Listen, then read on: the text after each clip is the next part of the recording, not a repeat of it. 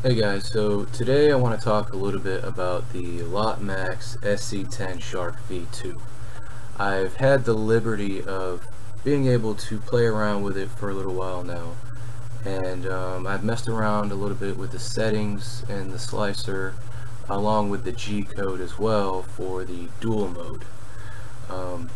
I have had some members reach out to me and ask me about the G-code setup, how to set up the slicer for dual mode, things of that nature. So I just wanted to make a quick little video demonstrating that for you guys. So let's just jump right into it. First of all, we're going to be using the LotMaxx Cura version to set this up. So in order to get that software, we're going to navigate over to the LotMaxx website. At the very top, you'll see support, and then in the drop down menu we're going to see firmware and software. Let's go ahead and click on that. If you scroll down a little bit, you'll see LotMaxx for Mac or LotMaxx for Windows, depending on your system software. You're going to want to download the corresponding files. I have Windows, so I went ahead and I've already downloaded it. For the sake of saving time, let's just move on to the next step. After that, we want to open up your LotMaxx slicer program. I already have a profile set up for my LotMaxx, so I'm just going to assume that we're doing this from scratch. So at the very top, let's just click on this drop down menu and we're going to click on Add Printer. When this box appears, we're going to look at the LotMaxx SC10 Shark. I've been in corresponding emails with the technician at LotMaxx, and they assured me that for this version, the SC10 Shark V2 and the Shark Series, that you can go ahead and use the LotMaxx SC10 Shark profile for this printer. So let's go ahead and we're going to add that one.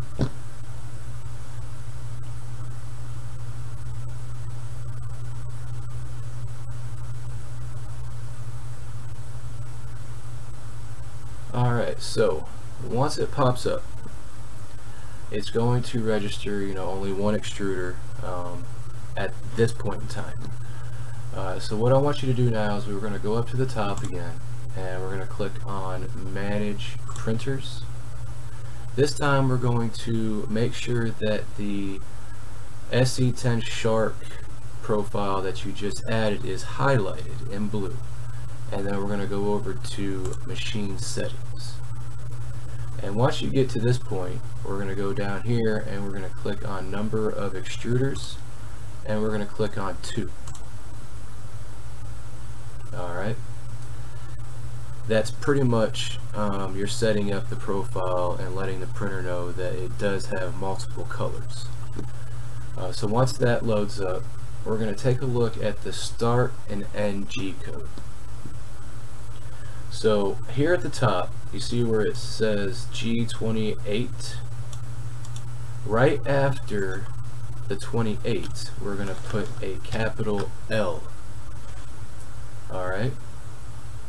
And then down here where it says G1 space E100, right after it says E, we're going to take this 100 and we're going to delete it and replace it with 87. If you go over to the right just a little bit more on that same line in the G-code, you're going to see where it says Move 100. You're going to take this 100 out and we are going to replace it with 87. So that's pretty much what we're going to do for the start G-code when setting up this profile. Now if we go over to the end G-code, and right here where it says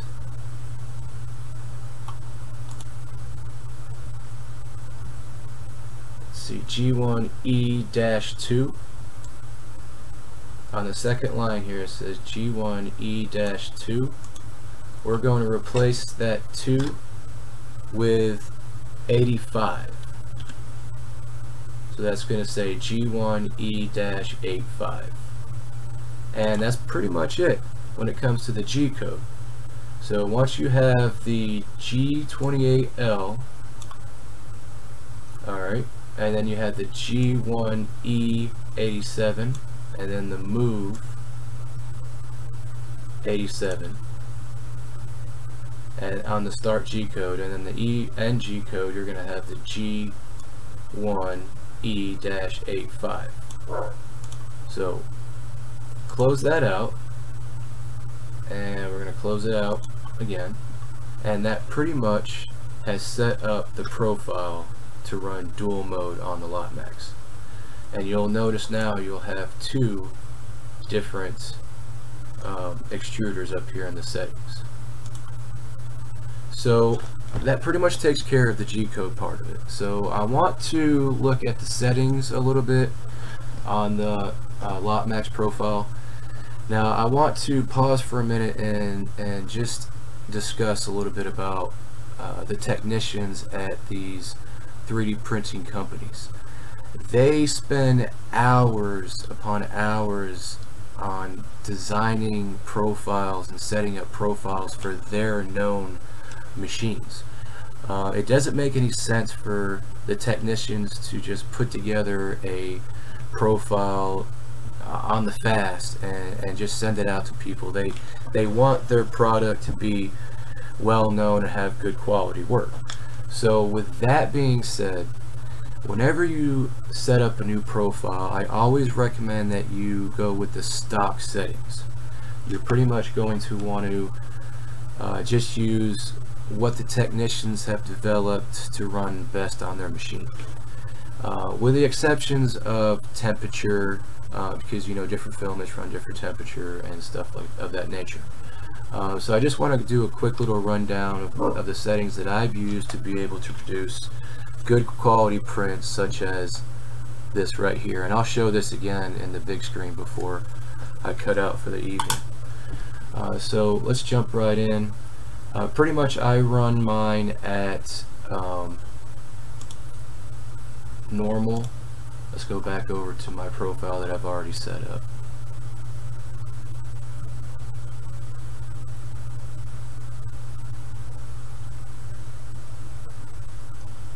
Alright, here we go. So I run mine on normal. Due to the gravity auto leveling, it does seem to work, and it works very well.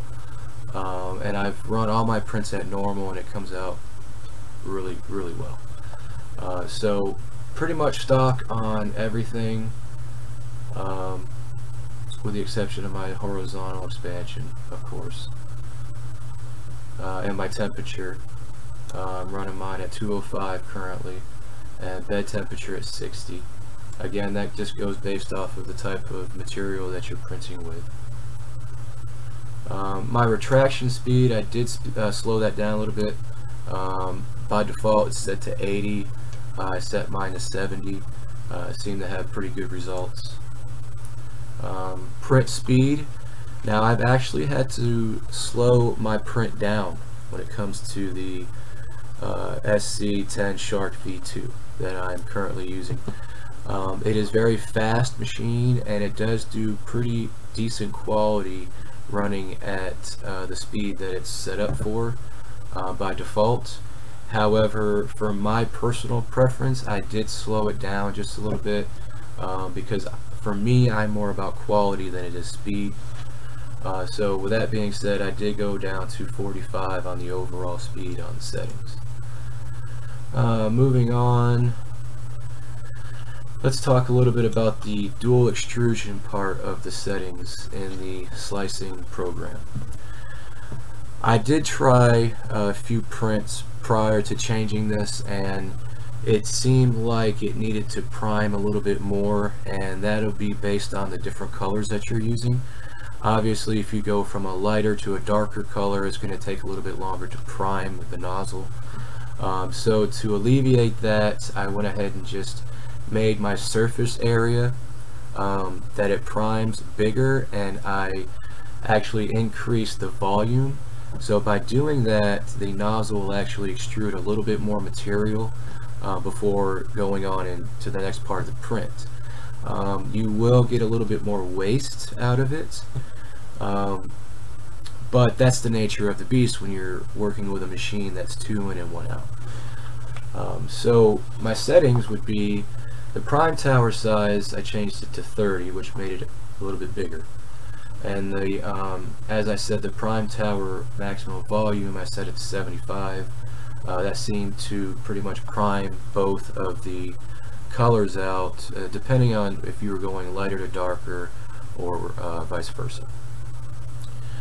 The prime tower position, that's pretty much irrelevant. That's to your liking. What I did with mine is I just put mine on the bottom left corner here, and I just changed some of the positioning a little bit just to make it to my liking.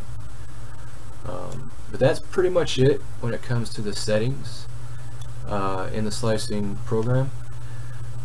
Just be mindful that when you're changing a setting on extruder 1, you want to click on extruder 2 and you want to make the same changes on that side of it.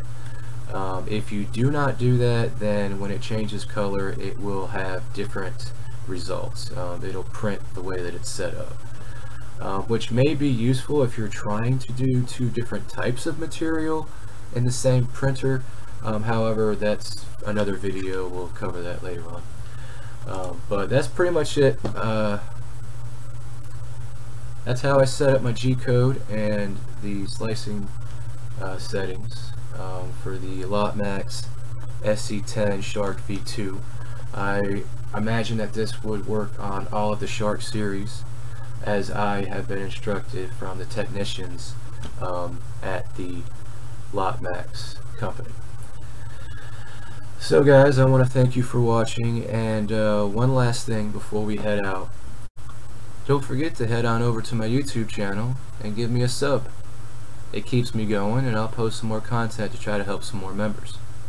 While we're at it, we can go ahead and join our Discord server, the best 3D printing Discord server on the internet. Here you will find like-minded people who like to network with each other, help each other out, work on projects with each other, help diagnose problems, along with voice chat, and we like to stream our prints as well. I'll put all that information down in the description. Feel free to join, come in and say hello. That pretty much wraps it up, guys. I want to thank you again for watching. The video did run a little bit longer than I'd like for it to, but there was some content on there that I wanted to get out to you guys and try to help you out. So looking forward to chatting with you on Facebook and Discord. Have a good night, guys.